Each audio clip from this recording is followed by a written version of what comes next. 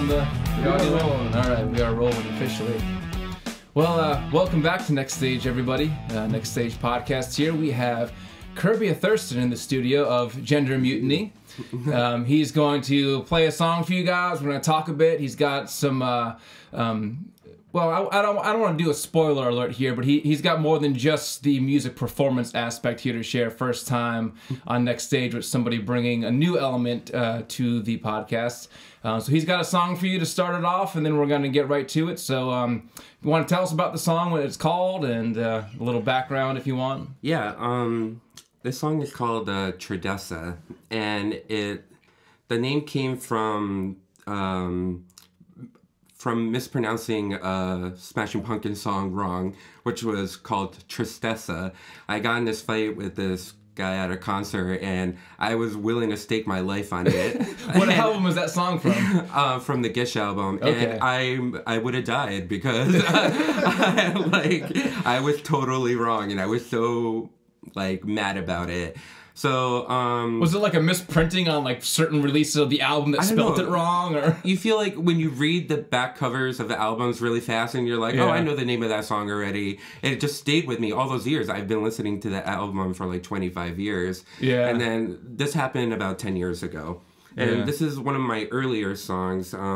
It's a song that I ignored for a very long time. And then recently in the last 3 or 4 years, I've been playing it a lot more often. Was it an early song you wrote and you just thought oh, I'm not good at songwriting yet, this can't be good? Why did you ignore it? I don't know. It wasn't vibing with me. Yeah. And then it's a quiet song. There's not much to it, but it's become one of my favorite to play live and to play by myself because to play at podcasts. Yeah, exactly. So it's like a contemplative sort of. Yeah, right. And then so I took that misspelling of the word and just named it this song, and so it's homage to Smashing Pumpkins. It's also an homage to trans people, just throwing in little glibs there, kind of just a little nod off to them. So yeah. And what's the name again, just so we can... Tridessa. Tridessa. Yeah. That's the name of your song, not the Smashing Pumpkins song. So Smashing Pumpkins is Tristessa. No copyright infringement there. No. All right. Well, let's have it.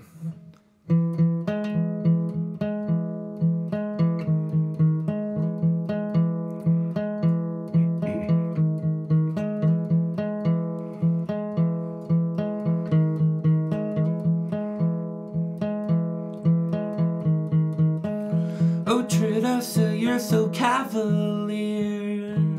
I wouldn't think you want some friends at all. Premonitions are not what they say they are. Driving nowhere with your windows down. It takes me back like a merry-go-round. We seem to leave behind a ghost in every town. And I knew I wouldn't see it there. And I knew I wouldn't see it fair.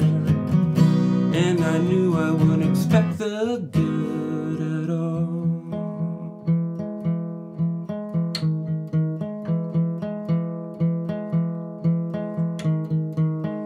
Running lines with the man at the bar.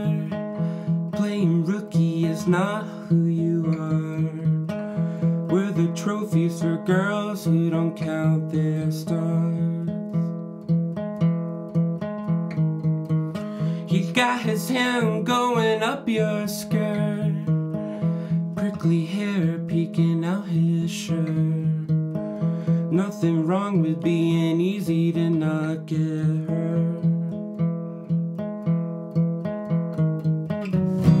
And I knew I wouldn't take it there. And I knew I wouldn't take it fair. And I knew I wouldn't expect the good at all.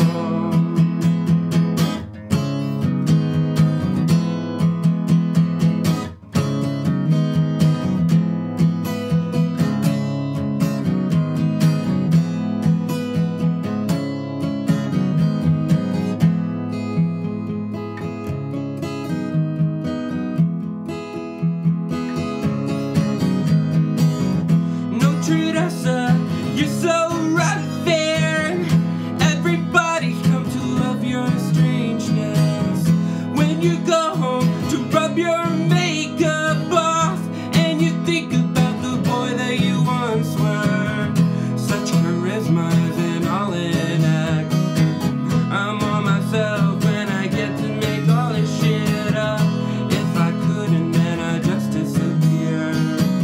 But don't you know nothing's ever set in stone, and I knew I wouldn't feel it there, and I knew I wouldn't feel it there, and I knew I wouldn't expect the good at all.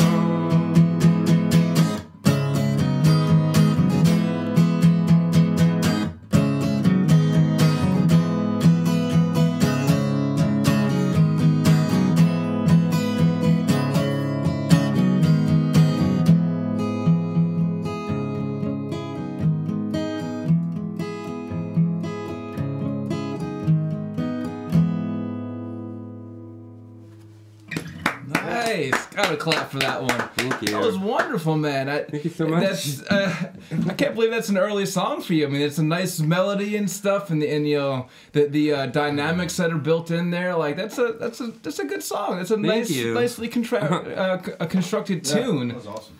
And I'm just gonna move this a little closer to you here, so that it's gonna pick you up better. When someone's playing, we like to pull it back a little bit just so get some space to breathe.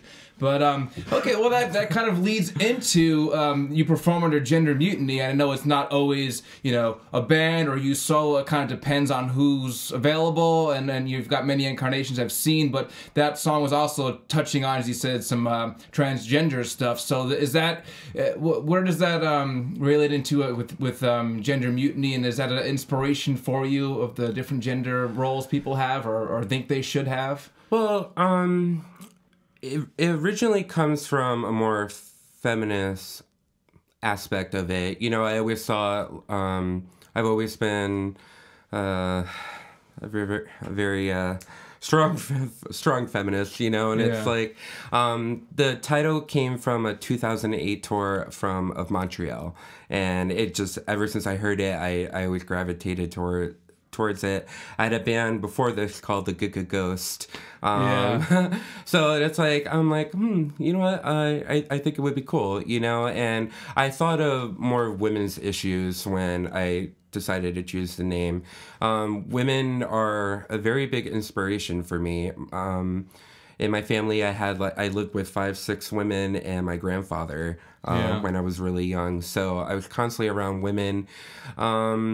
And especially in music, I feel, you have your obvious staples, people who really made their mark, but I feel women are taken for granted and not appreciated. So that's what I thought of for Gender Mutiny. Yeah, so. And you said it was a name of an Of Montreal tour or song? Yeah, it was the name of a tour. Okay, so they did a tour that was branded. I guess some people brand their tour names. Yeah. No. Well, that's cool. That I know that you're a fan of that band as well. So it's kind of a little very much tip of the hat. Yes, I have them right there. Oh, nice. Yeah, you do wear your influences on your. I really do. Almost sleeve. I would say sleeve, but they're kind of on your skin. I have Smashing Pumpkins. This is Alanis Morissette. I have the Kills of Montreal, the White Stripes. This is from the Yeah Yeah Yeahs. Yeah, you are like one of the biggest music fans, appreciators that I know, and especially in this area, but maybe ever. It's like you live and breathe music in many ways beyond just performing it. But yeah, the first I want to get into how I first met you and where I know you from. Yeah, I think the first time I might have met you or at least seen you was actually karaoke at Widow's, and somebody was calling for you to do the Doors. And I guess you used to do Doors. We're both share the love of the Doors. I mean, hello. Yes. But I should have brought my vine. Hey, there'll be more. But so I remember you getting up and singing karaoke the Doors, and I'm pretty sure it was Roadhouse Blues. And I hadn't seen you ever play before, so I don't know. Like, did you start with karaoke and get into playing? Like, what was your musical journey? Where did you start with music in terms of performing? I was really lucky. I come from a Spanish household, so they always listened to Spanish music, and I had an uncle and an aunt who were turned off to that. And they listened to a lot of hair metal bands. Oh. So from very early on... Nothing wrong with that. No. It's from like 2 years old and on. That's all I ever listened to. And my aunts were in their teenage years, so I got to go through their phase. A lot of pop, Madonna, Cyndi Lauper, and just like appreciating all those bands. And I was always a singer. I was always a performer. We would always just like dance in our living room, or we sing as loud as we could along with the track, you know. The songs that you love. Who could break glass. Family sing-alongs, good for bonding. Exactly, but it was like to perverted songs. like Peaches or something? Well, Peaches wasn't around then, but it's Madonna had a lot of perverted songs. And and those were my early memories of always performing. I felt like I was always performing for people, and it's like... and it took a long time to kind of get over that. It was so ingrained in my personality, and it still comes out here and there. But I always felt like I was putting on a performance, like from my early years probably into like my late teens. Yeah. What do you mean by it was hard to get away from feeling like you were putting on a performance? I don't know, because it's funny when... Obviously, like, I'm a person who dresses in black a lot, and people, like, one of my friends is like, oh, that goth kid over there. I'm like, I'm not goth at all. You know, I listen to Jewel, Alanis Morissette, Fiona Apple, all that fun stuff. Like, I'm a very eclectic person, and it's funny how when people, the way you dress, they associate it to what kind of music you listen to, and it doesn't encompass everything that's out there. You know, and so you dress a certain way, you act a certain way, and then people just take it for what it is. It's like a face value judgment. They're like, oh, you're this kind of person. So it's like like for me, and it took a while again too. Like I see someone, I get a general like instinct or a feel for them, and then I try to go deeper, and especially when they perform, it's like I'm a big lyrics person, so I listen to what they say, I listen to their style and how they play it, and it's like you can learn a lot from a person, and it's they can reveal more than like the image shows, because you might meet somebody and you don't know if they're socially nervous or this and that, but then they can get behind the microphone and like put out a performance, or maybe even if it's not a crazy performance, but something in the lyrics that they're singing, like they chose to either do that cover or this is an original they wrote, whatever it is, can display, an inner truth about them. Yeah.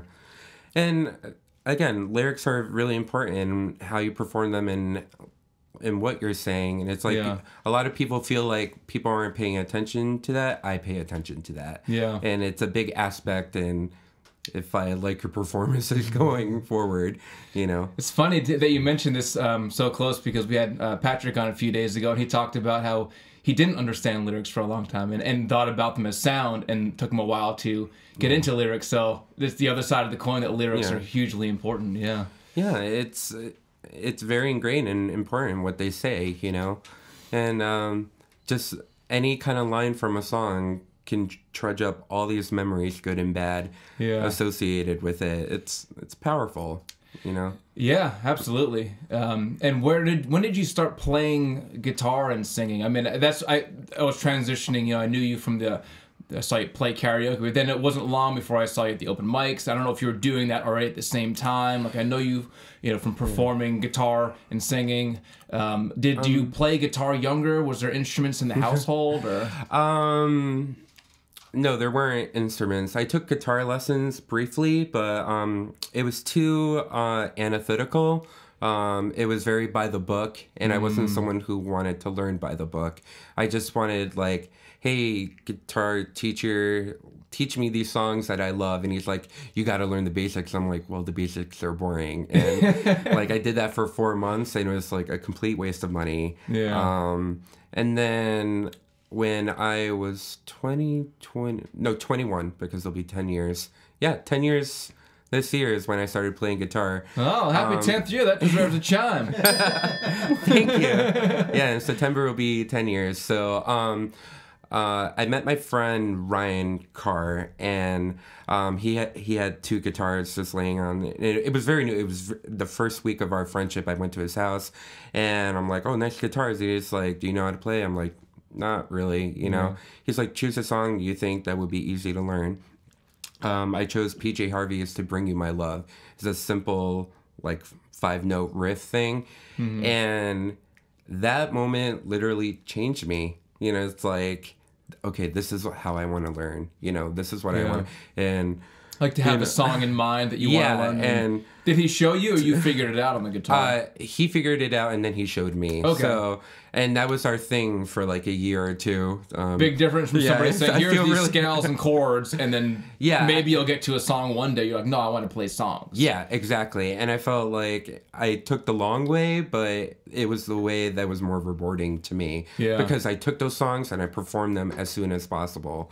You know, I just didn't waste any time. So, but I was always a singer and a performer before that. So I've done plays. I played in short-lived bands, you know, and I was always a singer. It was just so nice. I was learning something for me, and learning that first song a week later, just using 2 or 3 chords, I wrote my first song. Really? Yeah, and 2 months later, quickly. I wrote Tridessa. You know, so it's little baby steps that just really took off. Well, that seems like you always wanted to be a songwriter. There just wasn't those tools available to you. Yeah, and exactly. As soon as that like lid was cracked, you're like, I'm writing right away. It's rare that people write that quickly. No, I always had a knack for it. I could always hear, like I could always catch myself if I wasn't strumming right or playing right. Yeah. And let me just say, I was still bad. You know, the first 2 years, it was like staring. I couldn't move my head. It was just really, really awkward. And then, and it was just not caring what anyone thought, you know. And it's like, I'm gonna be bad. I'm gonna be bad for a while, and then I will slowly creep up. And I think I'm a pretty good performer now. Well, it's admirable that you were willing to put yourself out there. You know, even if you're like, you know what, I'm just learning, doesn't matter how great I am. Like, that is, you know, admirable to have that courage to know that you're going to learn in the spotlight to some extent. Well, that's a very important subject to touch on, because there's a lot of my friends who are just singers and have extreme stage fright, and I bring them on. Like, I bring my friends on, and it's like, hey, let's do this. It's like, you mess up, keep going. It doesn't matter. Play for you and not anyone else. I have so many people who don't like my songs, my song choices, and it doesn't matter to me. Yeah. You know, ultimately, I'm not here for you. I'm here for me. Right. Even when I'm dead tired and I work like 12-hour days, I'll show up, play my set, tiptoe away, you know.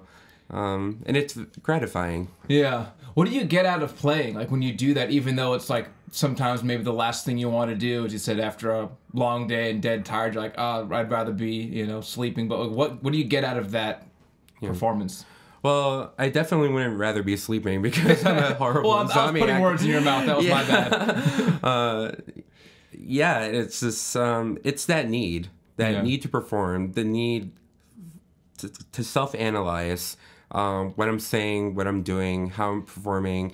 What I love about songs, it's like, you could be happy, you could be sad, you could feel all those emotions, and I love to perform those emotions. Yeah. And I want to really touch on performance, because I feel like people can be so much better if they really put themselves into what they're saying and how they're doing it, you know. And I feel like you do a really great job of doing that. Oh, thank you. Jesse does a great job, and I feel like more people should do that, you know. And it's like, there were times I was close to tears, like just playing a song, and then I go to something like a lot more punky, more rock, you know.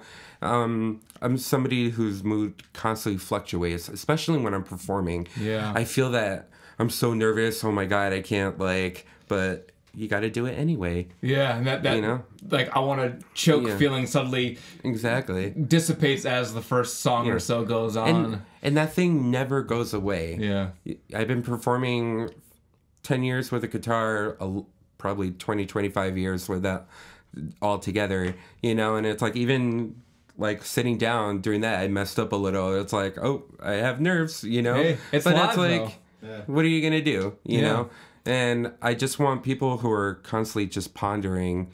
It's like, just get out there. It never goes away, so you might as well just do it anyway. Right, and it's some people who are decades deep into the musical performance business, famous performers will say, even to this day, wherever they are in their career, that if that nervousness wasn't there, I'd be worried. Yeah. Sort of like, no matter what level you get to, that am I going to do a good show tonight, I think is probably always there for the ones who are doing it for the right reasons. So it's Cat Power is famous for taking really long pauses during shows. I went to one of her shows and it was like 2.5 hours because she kept stopping during songs. And she did a tiny desk from NPR, like one of those 3 short song set lists.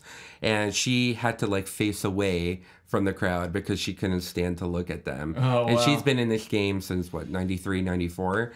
So it's just still, like, it's like... It's not a reason to stop.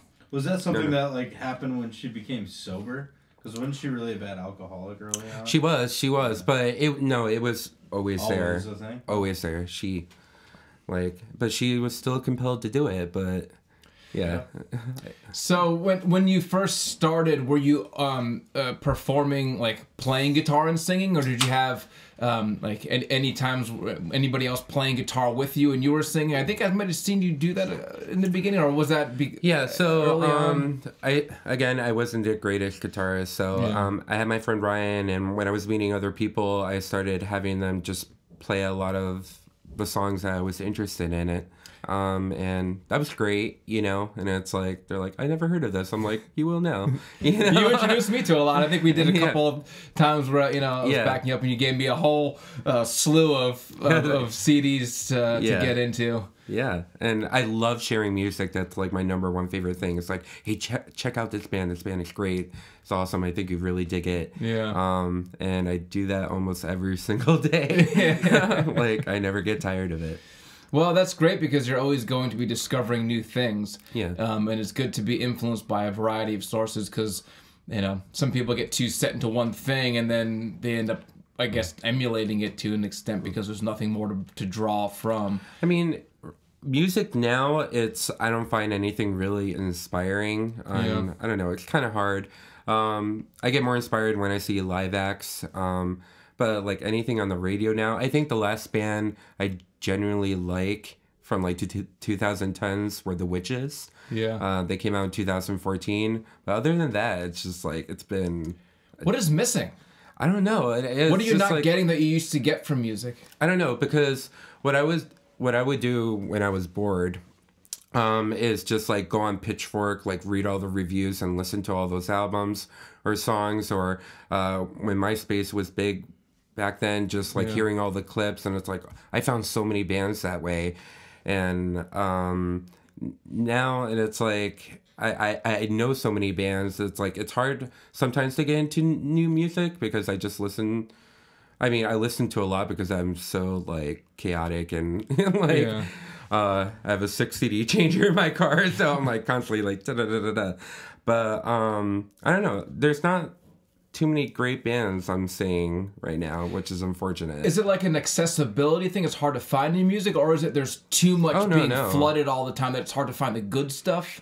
A little bit of that, and it's like what's drawing me right away, and it's like unfortunately you kind of got to look on the surface. It's hard to dig into every single band that somebody mentions or what comes up. So sometimes it's just like a stroke of luck, and you find a really good song and then find a really great band.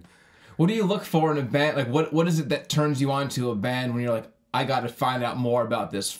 Is it one song? Is it an album? Is it a riff, a lyric? What grabs you?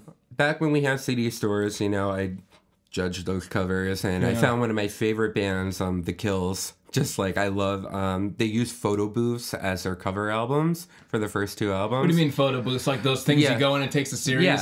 Yeah, and they just put that on their cover for Keep on Your Mean Side and Know Well. And I'm like, this is pretty cool. Went down, saw, I wasn't really feeling it, and then I heard the song Rodeo Town, and that changed my life. It's like I later became more engrossed, and I just did that a lot. You know, go to FYE. You know, when we had an FYE. You know, and Borders. Oh my God, rest in peace. Because I spent so many hours at Borders. Oh my God. Would you go in and like do the listening things? Oh, and for stuff? like 5 hours straight. Yeah. Like I had no life. You know, read a little book and then just like. So what do you do? Like, were they allowing you to choose your own to listen to, or was it just a set thing you could choose? It was just like menu? a sample, and then just go on the internet and just try to find the rest of the album, or just buy it right there. Yeah. Sometimes I was really impulsive. I have over 300 CDs at my house, so wow, yeah, that's a lot. Yeah. And how do you? Which bands will you then like get more albums from? Like, do you have a way of determining like, okay, this is a good song, I don't know if I'm going to get another album because there's not enough here? Like, what makes you want to buy more albums by a band based on the first one you get? Well, definitely whatever.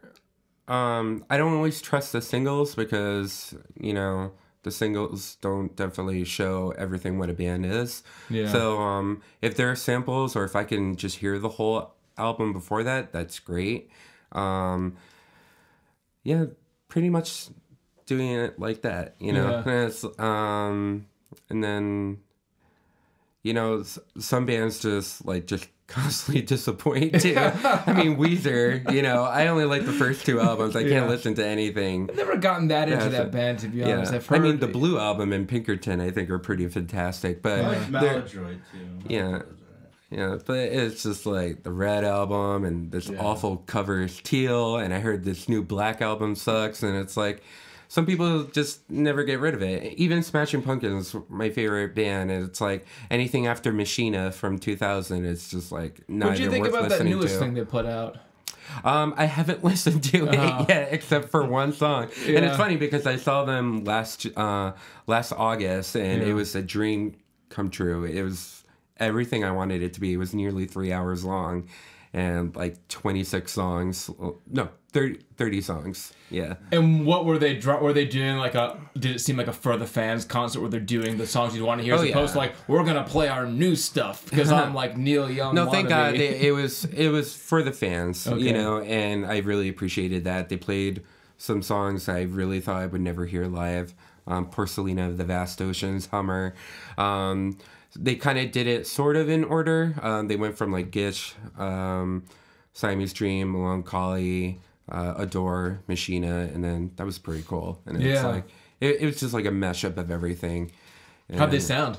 Fantastic, surprisingly. He did a really, really good job. He opened up with Disarm, and I was like, it was just him, and it just hooked me from that very minute. Yeah, I remember hearing about the tour when it was happening, and they were doing some covers. They did like Stairway to Heaven at some shows or something. Yeah, people were kind of like, they did Space Oddity. No, it was the set list was pretty much identical throughout. So they were touring a set list pretty. Yeah. I guess at that point, like, you know, people know what they like by you. You're not forming your identity really. Yeah, no, and it's like those people haven't seen them so long with James Iha and Jimmy Chamberlain, who's one of the best drummers in the whole entire world. Oh, yeah, I think, God, there were some lists out there. He was like in the top 5. Yeah. And he's just like, those fills, the way he plays is just absolutely amazing. Was he drumming on Siamese Dream? Yeah. Okay. Yeah. So I love that. I mean, obviously it's one of the breakout tracks. I guess you consider it Cherub Rock, but like that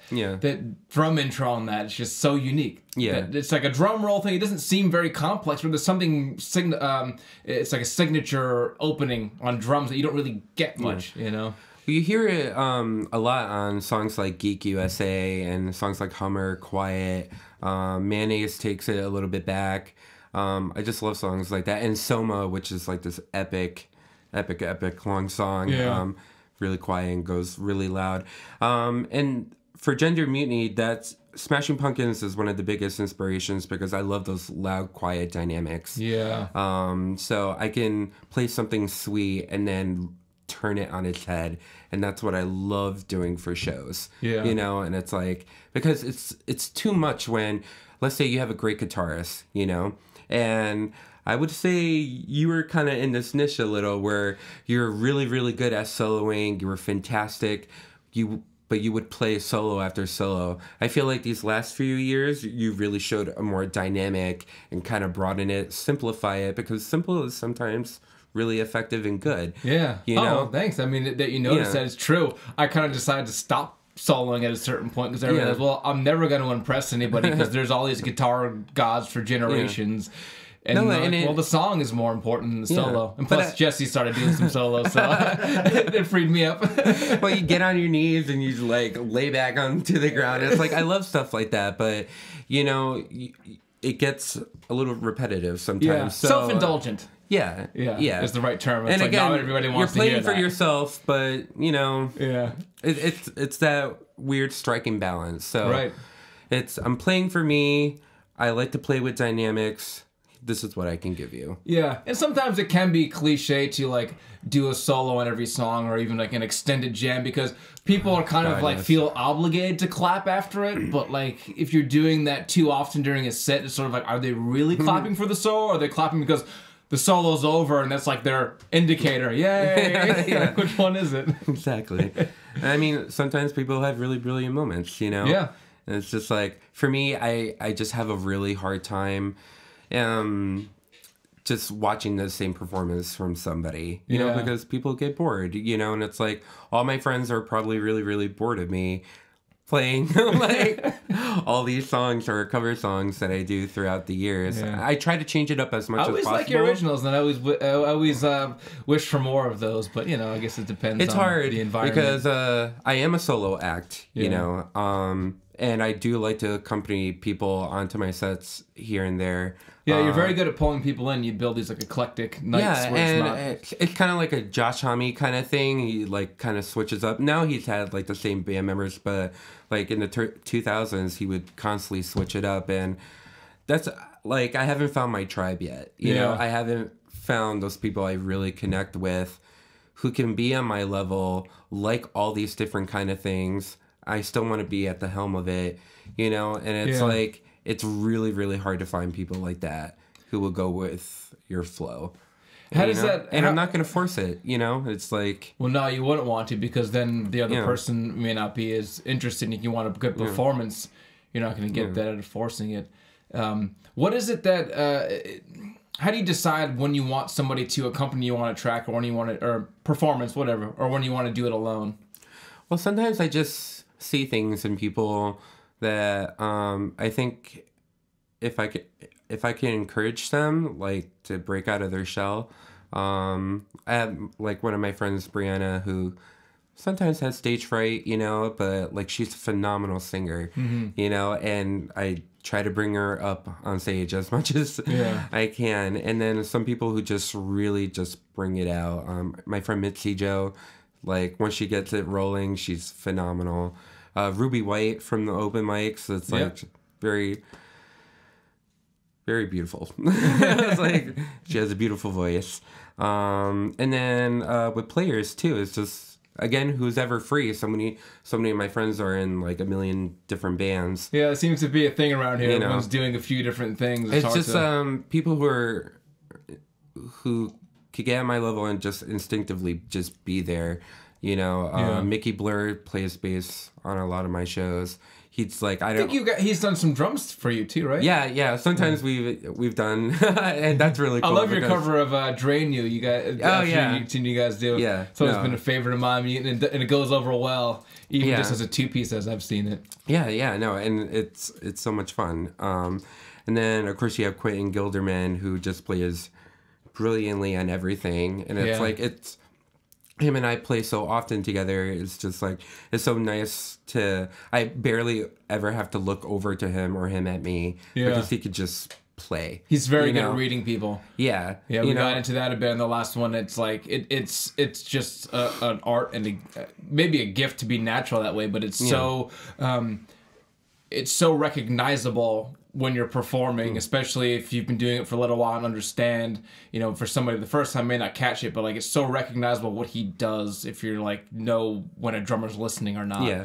And it's extremely comforting to have that safety net whenever he's playing because you know he's watching you. I mean, I still practice with him here and there, but like usually he hits on the head.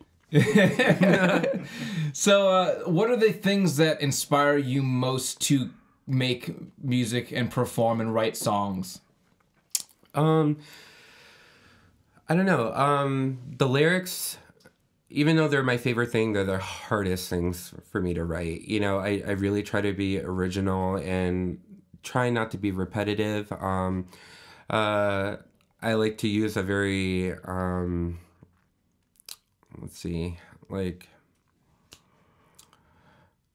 I like to use a lot of difficult words and like a good vocabulary. Yeah. You know, you had people from like Kevin Barnes of Montreal, even Alanis Morissette's Jagged Little Pill, which she was only like 19 when she wrote, but she sounded, yeah, you would think a 30-year-old wrote it or something. I had no idea. Yeah, it's just like, so I try to be careful in my word choices, trying to like just put really creative ideas together, and sometimes it's really hard to try to stay away and what kind of narrative I want to choose. Yeah. You know, I have a lot of unwritten or like half-finished songs, but usually I think of a hum. I kind of go with a hum. I think of the drums right away if I want it to be fast or slow. Okay. And write the guitar parts around it, and then lyrics usually come last. Except sometimes lyrics just come first, and they just pop up, and then they're there first, and then you got to write around that. Yeah, and then usually my best songs I've written in like less than 2 hours. Yeah, they just come pretty quick. I know, and it's like I wish it would come more often, and it totally doesn't. But it's like I think of it, I got words for it, I figured out the chorus. I'm like. Yeah, it almost seems like it comes from some other place where you're like, oh, exactly. Yeah, exactly. And it's just like, and I don't like forcing myself to do that. You know, I get more inspiration. I have this song called Car Lights, and it's like a mishmash of like 10 other songs, and I just put them all together. So a bunch of ideas are kicking around. You're like, let me string these pieces that I like. Yeah, but literally it's just strum patterns and guitar parts from other songs that I just put together. Yeah. And I like to do that in a lot of my songs too. It's kind of just like, if you think it's going somewhere, just veer off left, you know? Don't be too like tied to one thought of it. Yeah. Yeah, exactly. So I want to ask about influences, but that kind of leads into the second aspect of what you're doing here. You mentioned that you're a huge music enthusiast. You talked about going to the CD stores and listening to things and like flipping through, looking at covers and judging based on that. I know you're a big collector, so I imagine some of the influences are going to come through with your selections here. We had you bring some of your prized collection. Yeah. You are I've seen you scroll through on your phone of your carefully constructed photographs of your record collection. So let's talk a little bit about that and how you got into the collecting, and then we'll go into the selections you've brought to share for this installment. So how I got into record? Yeah, just a little background, and then we'll go through, and this will kind of, I'm sure, tell some of your influences in music, I assume. Jack White of the White Stripes, the Dead Weather, the Raconteurs, all the solo stuff. He has his own label called Third Man Records, which...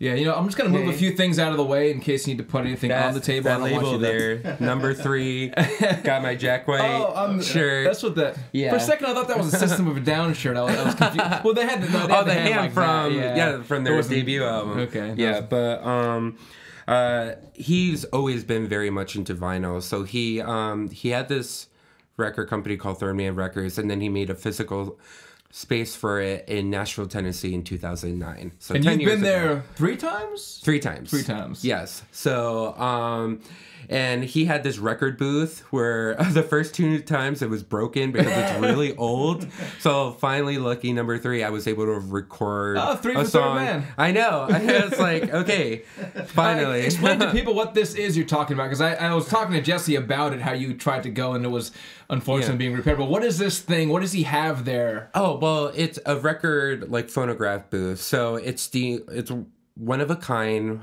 It's really, really old too. It's like from the 20s. And what you do is you go in there, you put in a token that they give you for whatever you're paying for it. And you squeeze yourself in there. I look like a freaking gorilla. Is it actually like a little phone booth? Yeah, it's kind of a little bit bigger than that, but well, I guess you had to fit a guitar. Barely. Yeah, I was like playing like this, and it's like my whole back is like like covering the window. I look so huge in it. Does it take pictures while you're in there? No. So you can use your own cool album cover, like the there's a timer thing, and then it gives you 2 minutes, and it's clocking down, and I kind of had to like abbreviate one of my originals, and it records as you're playing. Whoa, and then 2 minutes. Drops down a clear little 45 7-inch single record, and that is your thing. And it sounds really bad because like it's a really old machine, so they were playing back to make sure it worked. And I'm like, it sounds like I came from another world, very old timey. Maybe you did. That's yet unconfirmed. Yeah, and it's like it's so funny. I was like, this song sounds so warped and not peppy as I intended it to be. But it was just amazing, something like that in like 15 minutes I can do. And, a little vending machine of your own vinyl, and I could say I'm on a record, on a piece of vinyl. Does it actually like cut it, or what does it do? Is it wax and then it press? Like, how does it? Yeah, you don't see what happens. No, it's like on the little machine, and then it just pops down, and it's like it was just awesome. That is crazy. Yeah. So he loves vinyl, and he does these. He has his own special kind of a club kind of thing. It's called the Vault, and you get these one of a kind pieces, however many people order. So. Like, there's nothing past that. You can't, like, order past Vault. So you mean you gotta sign up, like, as a fan club thing? Yeah, kind of like that, but, like, every 3 months you get a huge package. Okay. Basically, and... But is it just his music, or...? Well, it's a lot of his music, and then other bands that he recorded. Okay. 45-inch singles, and I have one right here. Yeah, perfect transition. Yeah. You did your own segue there. You're making my job easier. So this is one. Whoa. And this is this one. Here, we'll put it the cameras here so we can maybe. This one's from 2017. And it is God. I can't even. Yeah. Whatever. This so is this one of comes in the mail or something. This comes. Yeah, it comes in the mail. So. You pay, what is it? It's $60, and every quarter in the year you get a package of one of a kind press vinyls. A lot of them are colored vinyls, which he's the reason why I got into vinyls, and I only collect colored vinyls. Okay, mostly. very specific on that. Yeah, because I it's much more pleasing to the eye once you see it spin. Yeah. So like I can't look at black vinyls, and it sucks because it makes everything's so much more expensive. Yeah. I'll show you some of my other ones. Is there stuff in here? Can we, yeah. I don't want you to take it all out if it's a carefully packaged. No. I'm just curious. I brought this. Is that like barbed wire on the razor wire or something? It's an X of... Yeah. There's a big black X on a black background. It looks kind of like it's made out of razor wire or something. He loves the packaging and like puts a lot of thought to it. So this is a nice graphic. This came. These didn't specifically come with it, but except this one. But these are from old Vault subscriptions. These are photos from when he was touring with, doing the Elephant album with the White Stripes. This one's called a Shark Infested Soda Fountain, and these are like photo books or something. Yeah. This is from the Dead Weather. Okay. And just like okay, them hanging out and stuff. And then this one's from the Icky Thump sessions and just them like in the studio. Yeah. That's cool. So he puts together these little photo books that. Yeah. Do you have to order those separate, or did they come with a special collection? Thing, and then they came in this box. And this is Vault Package 33. Yay! Nice. I love that number. Wait, that's a serial number for like your unique one is number 33. No, this is how many Vault packages there are out there. I think they're up to like 37, 38 now. But this one's Vault Package 33. Okay. And then so there's a card in there that has information about what's in the actual package. Exactly. So and there's this record here's got a moon on it and a red dresser. Yeah. So these are the Icky Thump extras. These are a bunch of the B-sides. Okay, so these were songs that didn't make it to the album, or the alternate cuts of the songs? Yes, like Conquest and just Some of them are acoustic. Some of them have a mariachi band. So alternate versions of the originals. Ooh, it's a white vinyl there with a red label. Okay. Nice. So that is a unique to this number 33 package. And this one, God, it has a lot. There's 4 of them. This one 4 vinyls in there? Yeah. Yep, this is more of the same, more extras. Okay.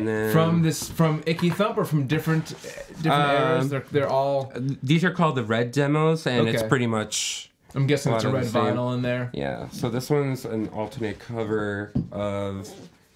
They just added like the red little tinges to it. Sweet. Nice. And then, it's a black and white of the original cover with some red highlights on there. It's got red vinyl inside. A little bit more intricate. Oh, wow. That's red and white. It looks like one of those things you make at a fair when you're a kid where it spins around and sprays the paint. But it's red and white. Love it. And beautiful. The other one. Those look like some serious vinyl covers too. They're not just like the paper sleeve. They've got like a plastic insert too, and a little. Definitely a good quality product. Oh, that one's red and black, spin art kind of thing. Oh, that's awesome. That is sick. So this looks beautiful. People, if you can't see, I'm sorry, but these things are wonderful. It's very appealing to the eye. Yeah, I can't imagine seeing that spin. It's like red and black, like color bursts spraying out, from the center. Yeah. I imagine it looks great spinning. Again, every quarter, so 4 times a year, you get these very unique pressings of past albums. He does new bands, or... And is it particular about like the type of vinyl used? I hear people talk about different like weights of vinyl. Well, like so many grams or whatever. 180 grams. The heavier the album is, the more it'll keep it from skipping, and it just has a better sound. So it's like a more serious chunk of material, so it's not going to be affected by vibrations and things. Or some people don't have great record players. Either. So speaking of which, do you have a very like specific record player you use? Are you like a nerd about like the record player that you use? It's funny. So this year and last year, what I'm doing is a 52-week challenge. So every week I buy a new piece of vinyl. And that's so it can kind of justify buying a really expensive one. I think I'm going to buy an Audio-Technica one. It's like $300 and then another $200 for the speakers. It's like $500. So, and it's worth it if you're making an investment in vinyl. When I first started, I only had 27 LPs and 47 45-inch singles of the small ones. So those are the ones you need that little insert for the middle. Is there a name for that little piece? Is it just like an adapter, or is it just kind of like a... There is, but I can't remember. I can't remember. I'm just curious. Little trivia thing. So what's the next thing that you brought for us to share? Now, again, we're getting some of your music influences in this display because obviously Jack White and anything he's done has been a huge part of your musical inspiration. You shared a lot of that with me. I got into it all from you. I had been tangentially familiar with the White Stripes just from like pop culture, but I didn't know about their music. And then you shared a lot with him. Like, oh my God, this guy is amazing. Like everything he does, I liked. Have liked. Ooh, what is this one here? This the one's Dresden from, Dolls. Yeah, the Dresden Dolls. And who are the Dresden Dolls? They are a punk cabaret band. And this one's called the Virginia Monologues. It's 2 albums in one, from the Yes Virginia album and the No Virginia album. Okay. And I love that title because I believe Yes Virginia is from the 1940s or 50s letter that a little girl sent to Santa Claus asking if he was real. Then somebody was explaining he's not real, but he could be real for you, I believe. Yeah. Kind of that aspect like if you believe it's true. It's the so Yes Christmas, Virginia, and then of course the opposite, No Virginia. So this one comes on 3 different colored ones. We got a white one, a red one, and a blue one. But they're not just red, white, and blue. They're like there's an iridescence, kind of like like mother of pearl type aspect to them. What is it? They just got different like dyes in there. How did they? Different kind of blemishes and just kind of. Yeah, kind of this one's like mostly white, but it's got some grays and black in there. Spun out through it. Yeah, And again, they're just very beautiful to look at. Yeah, it's like a red, white, and blue, but they've got these other tones in there that makes them look. I'm sure that makes each one unique. Like if somebody else gets this collection, they're not going to look the same because whatever combination of I don't know what they use, dyes or whatever to make that happen, are not going to be replicable. And is this 3 sides of the same album? Like why are there 3 vinyls in this one? I think just that's how they wanted to package it and how they wanted to have it all fit. How many like songs are on each one? Does it? There's, let's see. We got, I think 12 songs from here and 11 songs from this one. Oh, okay. Yeah. So were these 2 albums originally that they packaged together? Yeah, so the Yes Virginia album is an official album, and the No Virginia one was a B-sides one, and they just put it into one big thing. Then... Oh, so I mean, like, yes, this makes it on the album, no, this doesn't, and now they're putting them together? Yeah. And she called it Maybe Virginia. Yeah. And, again, it's a Records Store Day release, so... support your local record stores. We had Jerusalem Records. We had Dish and Dat in Bethel. They're pretty good. And then there's some great ones in the city that you could look up to. So what's that little sticker there you pointed to? It says Record Store Day. Yeah. So is that exclusive? Something... So it was only released on that day. So okay. So that's a little insignia that you got it on that release. And then, does that affect, like, I mean, I'm sure you probably wouldn't sell any of these things as a collector, but does that affect value when people are buying these things and selling them online? I probably spent $70 on that one because I wasn't there on that day. And then some bands have really good record companies, like Montreal is signed with Polyvinyl, and they do a lot of great, like, exclusive ones. So Montreal is up next here. Yeah. And this is what's the like album? A sunburst one. What's the album called? This one's called Whitest Relic Aerialis Mode. So it's kind of like a split album. That's really it's only 6 songs long, but they're really, really long songs. Like Arabic on it? Yeah. I like that one. This one's orange and black, kind of like, looks like fire. It's like the Eye of Mordor from Lord of the Rings. That's awesome. Yeah. That is really cool artwork. Yeah. I think that's something that we kind of didn't experience like a generation before us, you know? With the record, I mean, obviously we had CD art and a little. Yeah, not the same. But get the big, booklets, the 3, trifold, like. Yeah, and then you get the inner, poster artwork. It's like double the size. But sometimes they put posters in there. Right. This one's a Vinyl Me exclusive. Ooh, it's Fugees. The Fugees. Yeah. For people who can't see, some people just listen. This is the Fugees, the score. And you got Lauryn Hill, Wyclef, and whatever the other guy's name is. It's probably on the back of the record. of the sleeve, I mean. But it came on 2, and this is just one of them. Wow. So that's half clear orange. Yeah, half and clear half. orange, Is that just black, or is it a different kind of black? Just black. Okay. Yeah. That's amazing that they can like mix those different components together and it doesn't like it's hard. skip when it gets to the edge. Yeah, it kind of spills over, but I guess it makes it more intricate. Yeah, I wonder, I mean, I would think if there's 2 different materials, they might skip as it goes around, but I guess it must be just smoothed out in such a way. So, Vinyl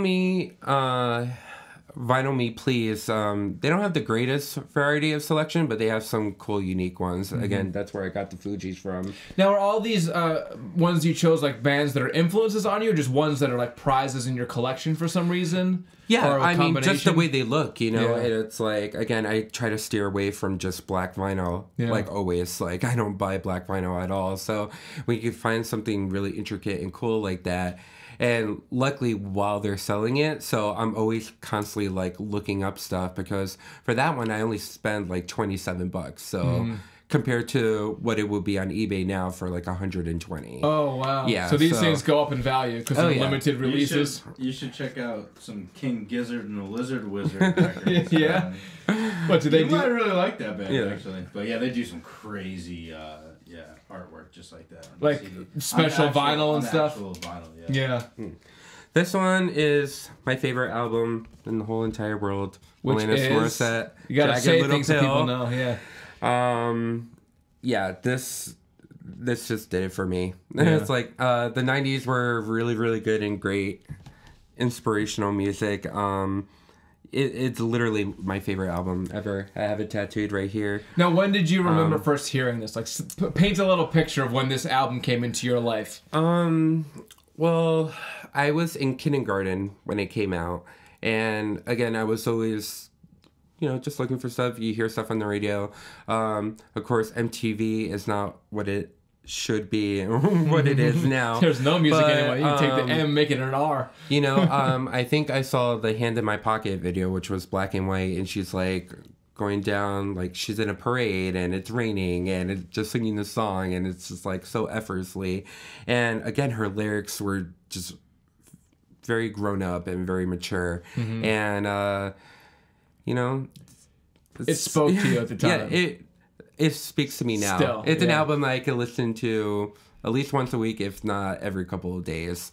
And it really put, I think it won Album of the Year, like Best Artist, everything. Like, yeah, it was a big deal really, at the time. It was very influential. And it came on this When did you finally one. get like the full... That's awesome. Oh, that's a beautiful vinyl. Yeah. We've got sky blue, purple, pink, white. Yeah. Now this is one that's got the most colors of all the ones you've shown. Yeah. The other one's either one or two, maybe a split half. That one's like that really looks like those spin art things. Oh goodness.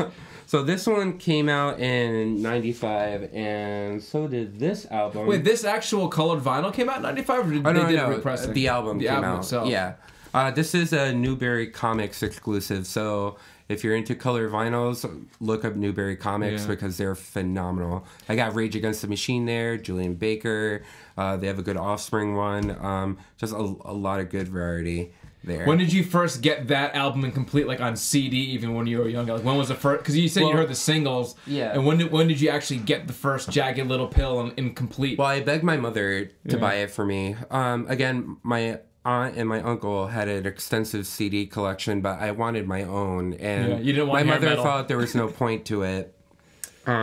So that was the first album she bought for me. Yeah. And I played it like 10 million times. So that started your collection. Yes. And then That's big. Well, I was never a child who wanted toys. I always wanted CDs and movies. So like I think by the time I hit like 6.5, I'm like, stop with the toys. I want gift cards to the wall, to play, to just like anything music related. Like, remember Volt?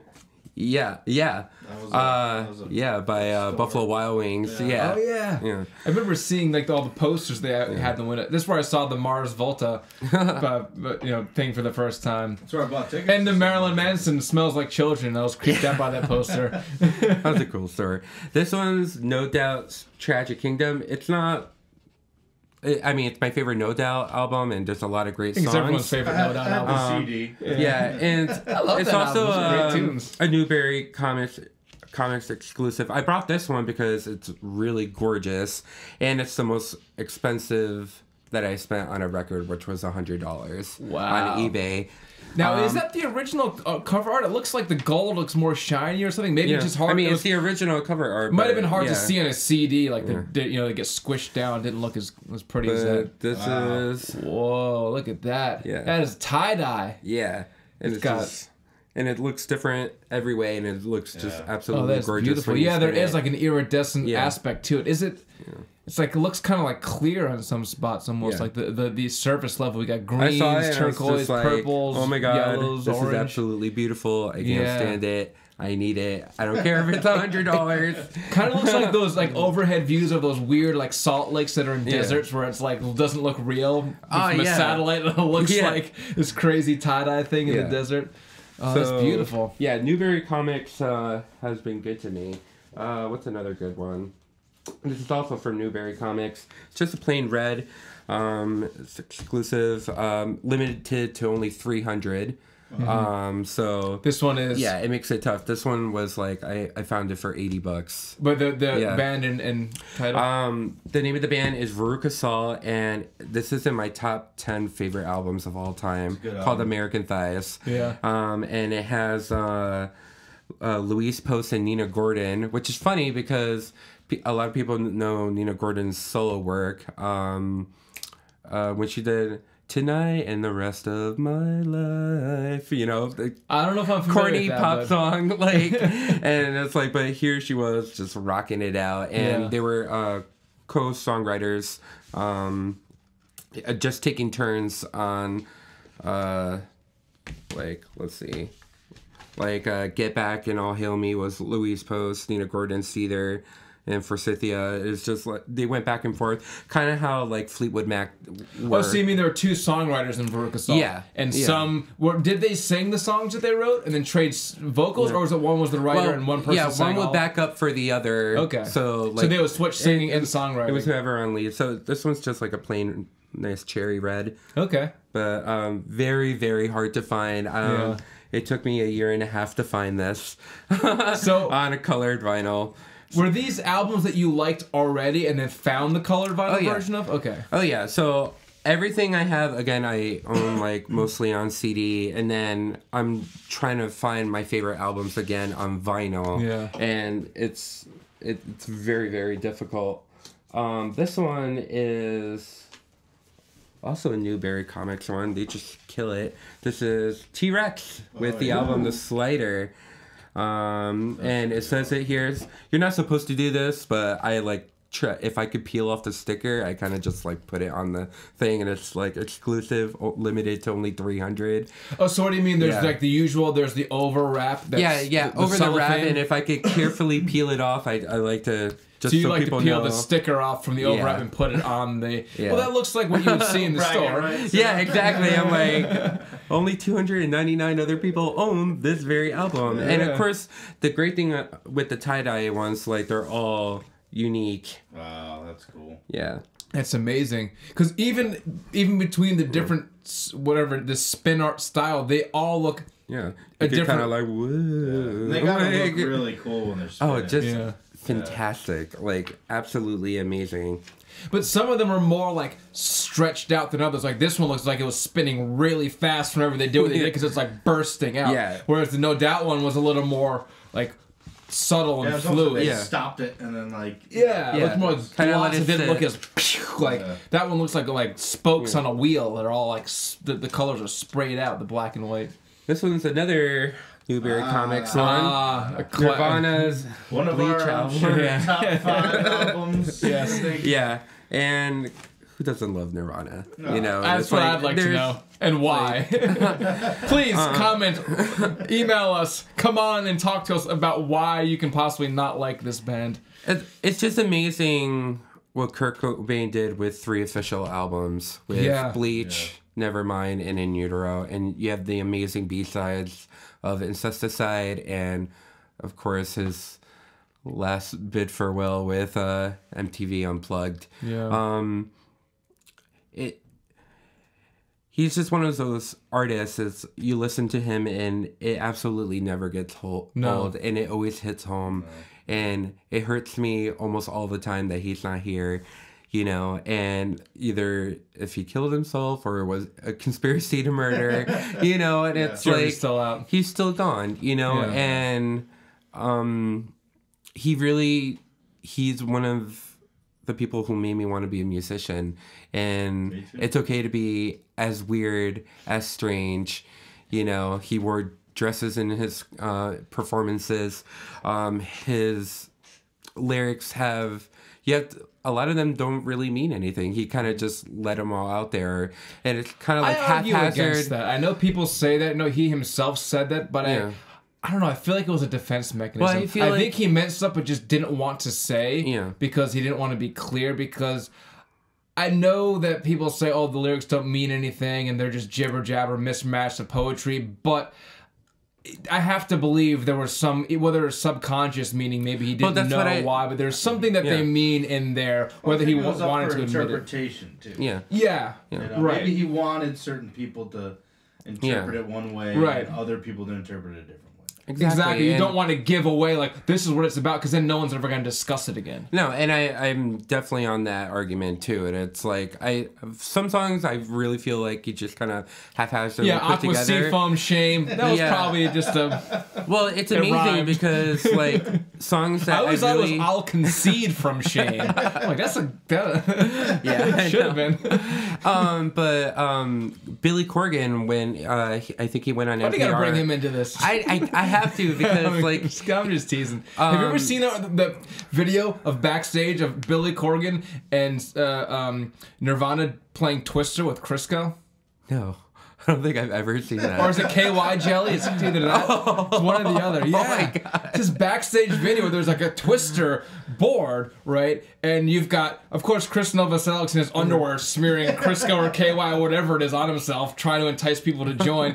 And you got Billy Corgan and Kurt kind of like standing on the sidelines, like trying to look cool and like, but also engaging. And Dave's in there. It's like this whole backstage scene of them trying to play some like naked Twister, Crisco, KY Jelly, whatever it was thing. Oh my God. Yeah. That's freaking awesome. You got some YouTubing to do. I really do. So, Billy Corgan said, some of my favorite songs are Geek USA, Through the Eyes of Ruby, Porcelino, The Vast Oceans. And you listen to those lyrics and you're like, oh wow, he had a really good, clear thought. And it blew my mind when he told me, I was just trying to write a good line. None of them meant anything or correlating to the other. I'm like, how is that possible? A song like Mayonnaise, like, again, he's like, I just wanted to write a good line. Yeah. And I was like, I was floored with that. And that kind of changed my songwriting too. I'm like, okay, can this one line mean a lot to me, but only in that moment? And I'm switching ideas right away. And it's like... And I have one or two of my songs are like that, and it's like it's a very interesting style of writing when you don't have a concept or a clear way of where you're heading. Clear narrative. Yeah. Well, it makes sense because you had said earlier on when we first started talking that your moods fluctuate a lot. Yeah. So that would be more representative of how you experience, feelings in life. You're not just a one linear thing. You may fluctuate. So lyrics that fluctuate would probably be more indicative of like where your inner state is. And I mean, again, it's always easier to write with a concept. It's very hard to write hodgepodge like that, but sometimes it really works. And I have a song or two that are like that. So it's amazing all these different aspects of songwriting and how people get inspired. And there's no clear way, but there is a way. Yeah, there's no right way. There's just multiple ways, and it depends on what you're trying to do. Exactly. And another thing that I was thinking of, because you mentioned when you perform going through emotional states, you can go from one to the other. And there's a picture that I've seen, I'm sure you've probably seen it too. It's of Kurt Cobain, I guess it was after a performance, and he's sitting there just like crying, like very, openly on the just in the corner, and apparently like that was the band was like that's a normal thing for him. He just does that sometimes, but it's even after playing. Was it the one where he's kind of like he's this? Like this and like crunched down, and but it's like something that would just happen to him because whatever he was experiencing or expressing on stage, like it carried over, or it was, I don't know how to explain it, but it was like. You wouldn't think that was what you would be doing right after you played a show, but maybe that's, the emotions it brought up. You mentioned that you experienced some of that too.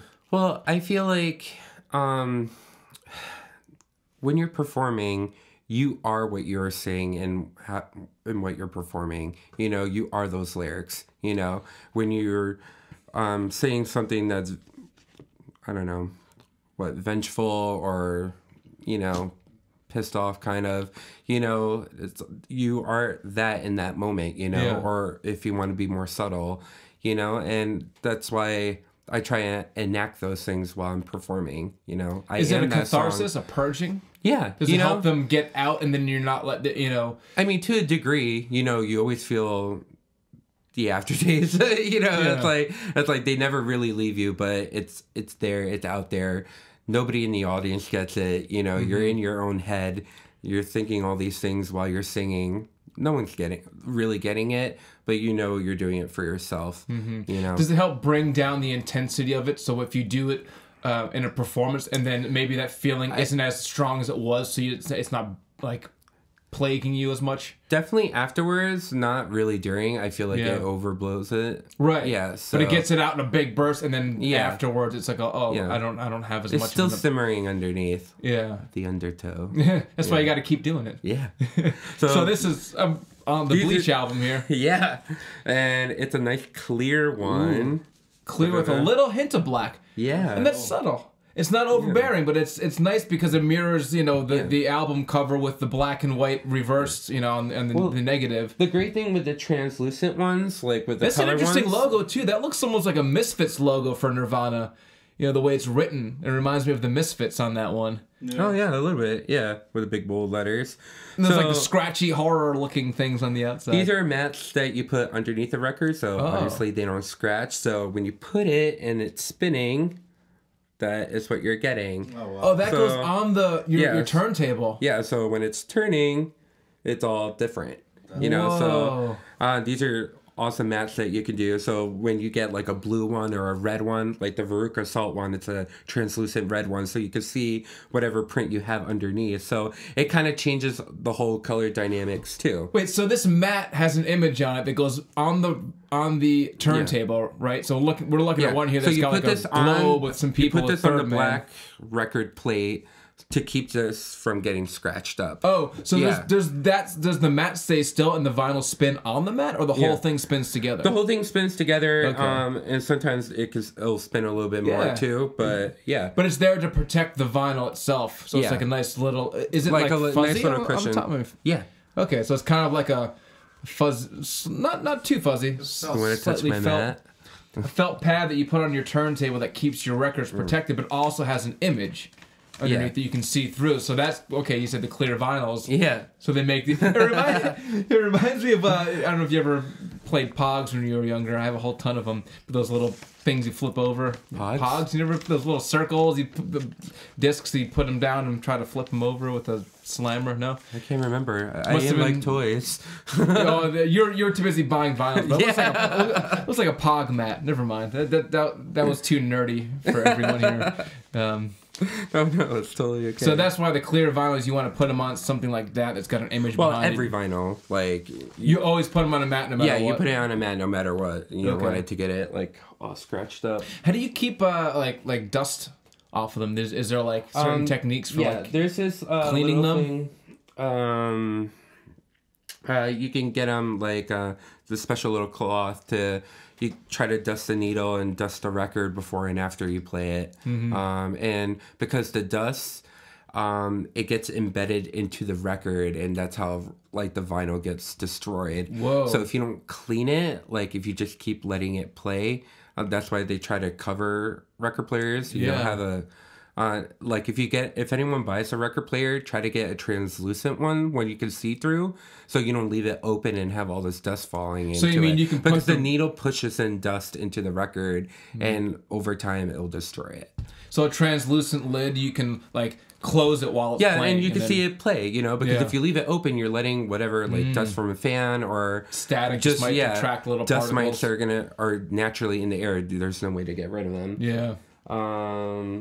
And I think I got two more. Thank you for sharing all this from your collection. This is amazing. And I know you do a lot of posting this stuff where you have, at least I've seen the pictures on your phone. Do you put it up anywhere? Can people like look and check it out? Yeah. We can talk about it after these last two if you want, but I just didn't know if there's something you could go to my Instagram page, or if you're friends with me on Facebook. Mm-hmm. What's your Instagram handle so people who maybe are... Athurston Mutiny. Athurston Mutiny. Spell it. Athurston Mutiny. No, not A. Athurston. Oh my god, that little space thing. like an underscore? Yeah, underscore. Mutiny. Okay. Yeah, so. And then you can see all my pretty photos of my vinyls. This one is just a regular red vinyl, and it's Patti Smith Group, Radio Ethiopia. I brought this one because I think... that thing I said earlier about cover albums, it's like, this invokes so much, and it says so much, and it's just her, staring out, and titles, I think, are really, really important, too, when you're naming songs. A thing that I don't like from The Kills or The Dead Weather, they have very uninspired song titles. I don't really like that. Bands like Montreal Smashing Pumpkins and... What's uninspired, you mean? I don't know. It's just like, try to... I don't know, something that makes the mind think. Like, I have a song called More Than a Reactor. And it's like, it's not huge, it's not big, but what does that mean? What does that pertain to the song? But you have that line in the song, though. Yeah. No, I don't, actually. And then I have this other song called Synthetic Dissonance. And it's kind of peppy, and it's like, what does that mean? What does that correlate to? Yeah. You know, and it's like something that makes the mind tick. And it's like, and like, I've gotten that a lot from Montreal, because he has these like crazy song titles. Like there's one called Handelsgate, like a Promethean curse. Whoa. Yeah. It's Swedish. Handels, it means open, and gate means street. So like open street. So Handelsgate, like a Promethean curse. Wow. And it's like, where'd you think of that? The name of that album wasn't supposed to be the guy who stole fire from the sun. Yeah. And then Hissing Fauna, Are You the Destroyer? That's another like title of his album. One of my favorites is the one I have tattooed here called Skeletal Lamping. And I have no idea what that would mean. Yeah, so he kind of explained it like lamping is when it's illegal. When hunters go into the forest, they put on these huge floodlights, scare all the animals, and shoot them down. Whoa. You're not allowed to do that.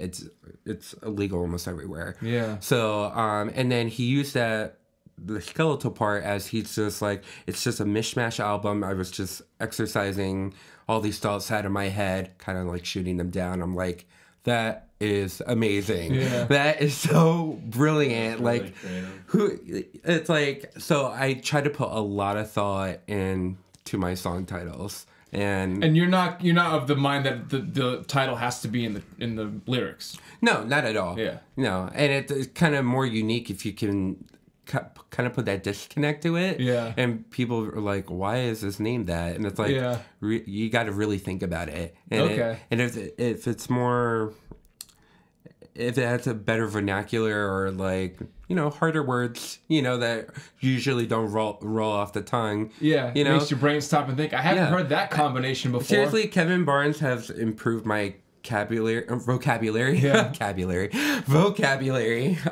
apparently much. Not. I know.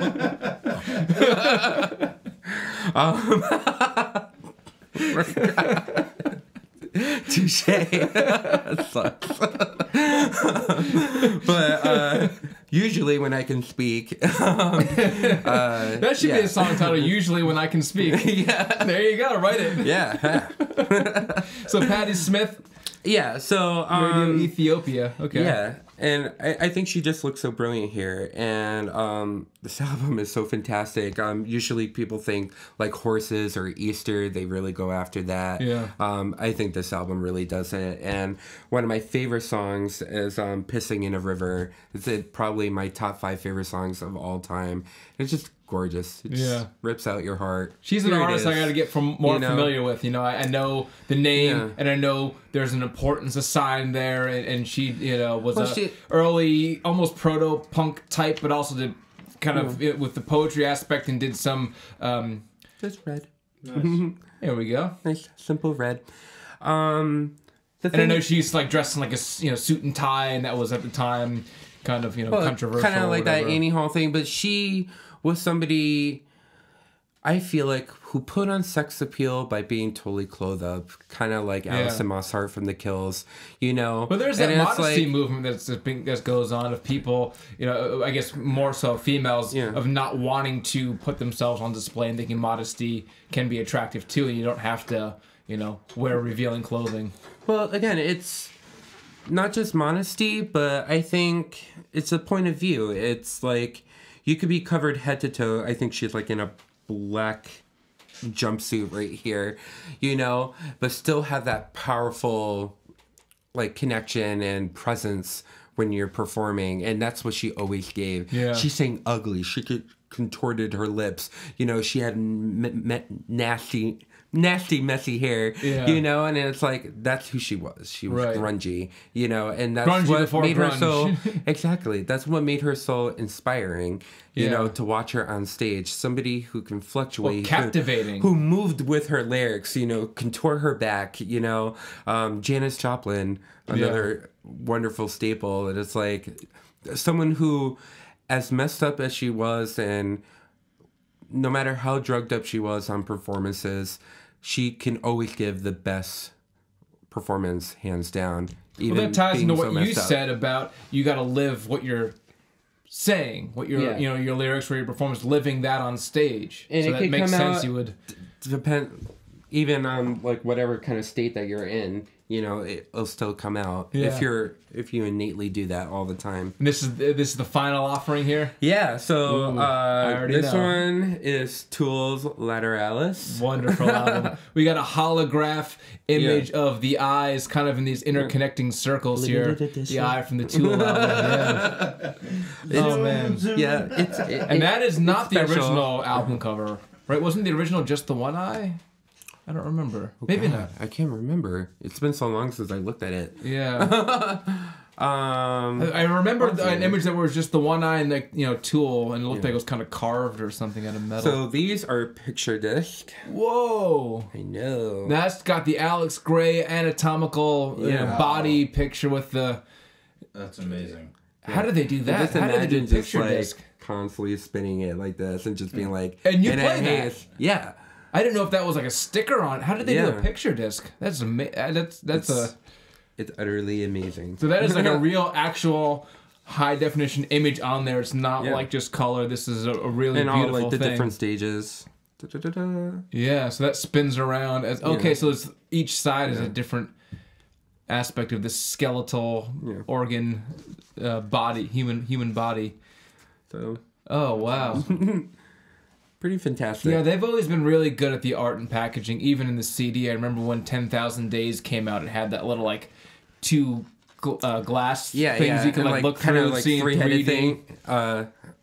Three-headed, like, facing. Yeah. Yeah, but it was like a 3D thing where you could, like, look through it was a stereoscope. So there was this old, I used to have one when I was younger. It was an old thing I guess my dad had from when he was a kid, but you look through this little viewfinder with two lenses, and you look at an image that was like the same image twice, but they were, I guess, just different enough that when you look through these lenses at it, it would make it look 3D. Yeah. So Tool did that with their CD cover, where you had this fold out, thing. Did you ever have that one, the 10,000 Days? I didn't, but I know other bands who have done it. Yeah, you like look through these little things and like it'll be a 3D image. So I know Tool's a big band for you, influence-wise. Well, Maynard James Keenan is my favorite male singer. Yeah. Right up there with the Doors, Jim Morrison. Yeah. And even Billy Corgan, even though he doesn't sing that great. It's striking when you hear him talk, though, James Maynard Keenan, JMK. Well, he's very sophisticated. Because he has like a very almost like understated nerdy voice. When he sings, he sounds like this like centaur god, like belting it out. And it's just not at all what jives with like the image when he's in like an interview or something. He's somebody who constantly thinks out of the box. And with all that acid in the desert, how can you blame him? I know. Well, not afraid to provoke, he's very against religion. Yeah. He has that song Opiate. If you listen to it, it's like blasting religion to no end. And then his other band, A Perfect Circle, with the song Judith. It's about his mother who was, I think he was like 11 or 12 where she became paralyzed, but she was still like a devout Christian. Isn't that what 10,000 Days is about? Yeah, 10,000 Days and I'd heard him Wings of Marie. Those are all. He said he would never get that personal again because he got like backlash from fans about whatever. But his mother just died after that many years of being paralyzed. It's like that's. Give him a break, pretty awful. Fans. And he sings about anal sex a lot. That whole Undertow album, it's like it's pretty raunchy. He used to, when he used to be out in front, because Maynard doesn't really perform in the front, he performs in the shadows for like the past 15 years. 18, 19 years. Yeah. But yeah, he would have these like transsexuals and trannies just like strip in front of the shows. Tell the sweaty boys to keep rubbing on each other. It just killed me. He was just very fluid, and And to have a metal guy like that, I thought is really Rob inspiring. Halford, hello. Yeah. Nobody knew though, Judas Priest. Yeah. And then it happened. It's like all this leather and motorcycle hats and it's like, wait, that's what he's singing about. Yeah. Hell bent for leather is Well, it's very inspiring because it's like I think it's amazing that like the biggest icon of like metal, was homosexual and like nobody got it at the time. You know, it's like. That's to put that over.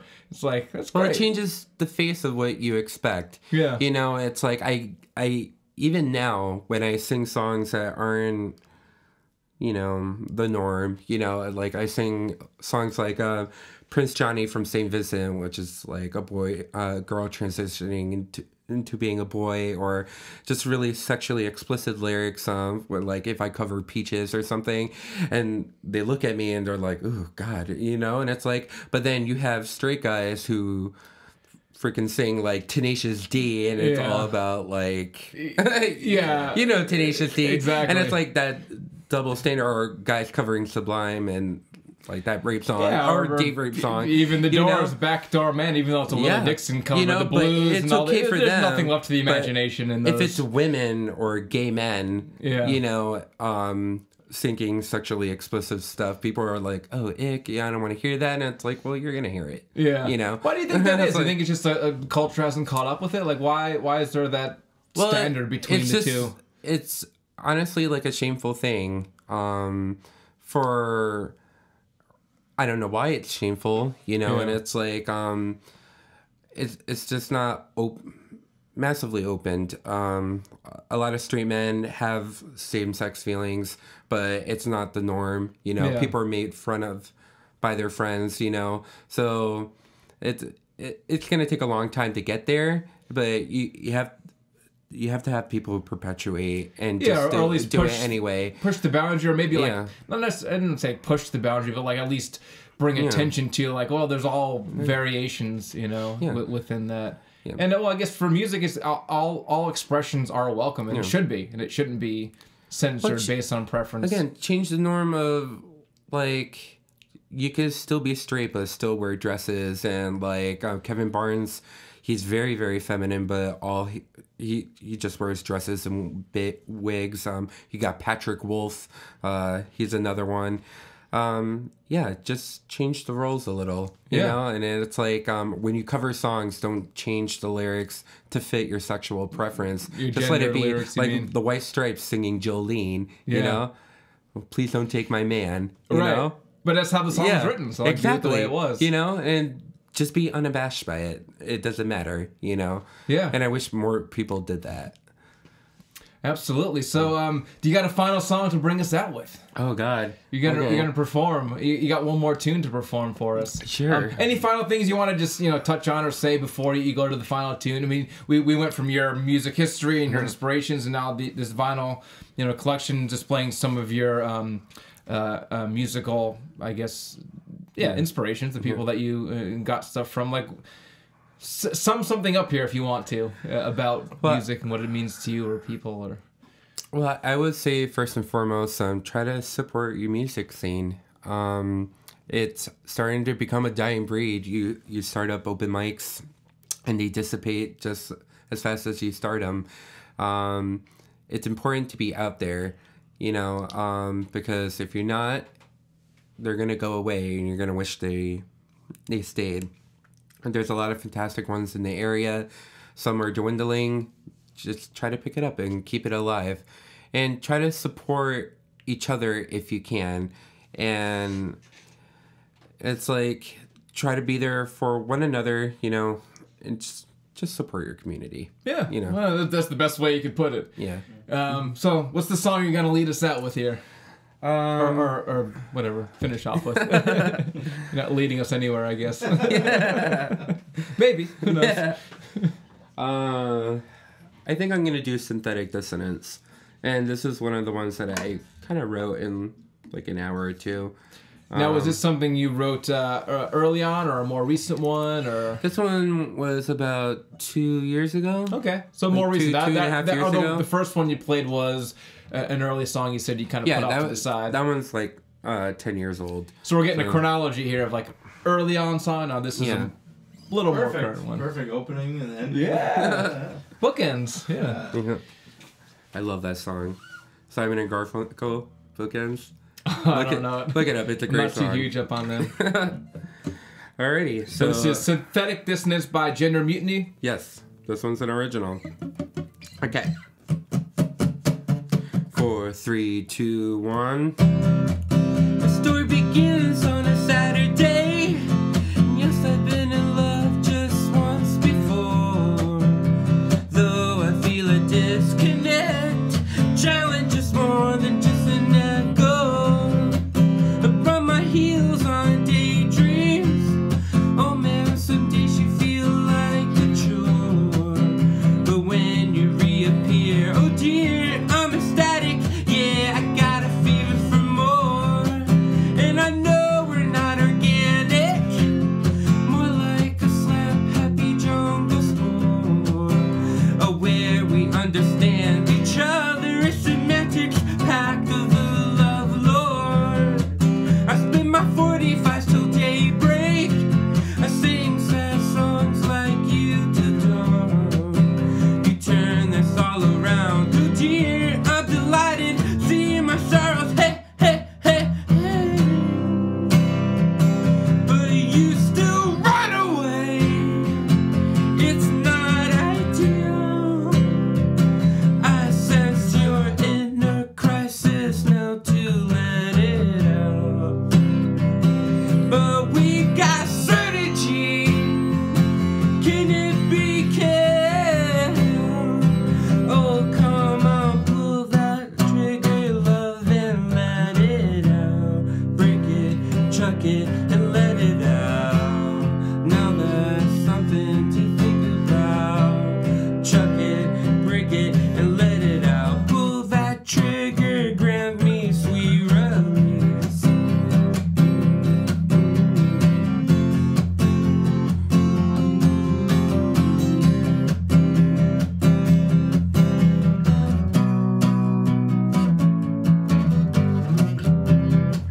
We might be a calamity, more like a synthetic dissonance. Aware that we attract each other, it's fantastic. Change this little vagary. I spend my 45 till night ends, and I know we could be more than friends.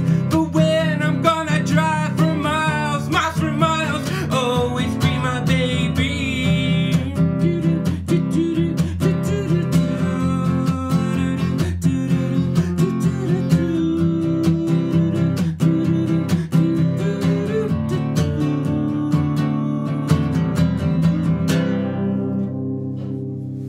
Spit on your table. Yeah. I can definitely see the progression. That had a lot more going on. And the first one, you said very simple, kind of one-note droning thing. And that was, that was more of a full song. Not the other one was a full song, but you can see there's more dynamics and shifts going on in that one. Yeah. So it's clear that they were written far apart, Not to say one's better than the other, just different, Yeah.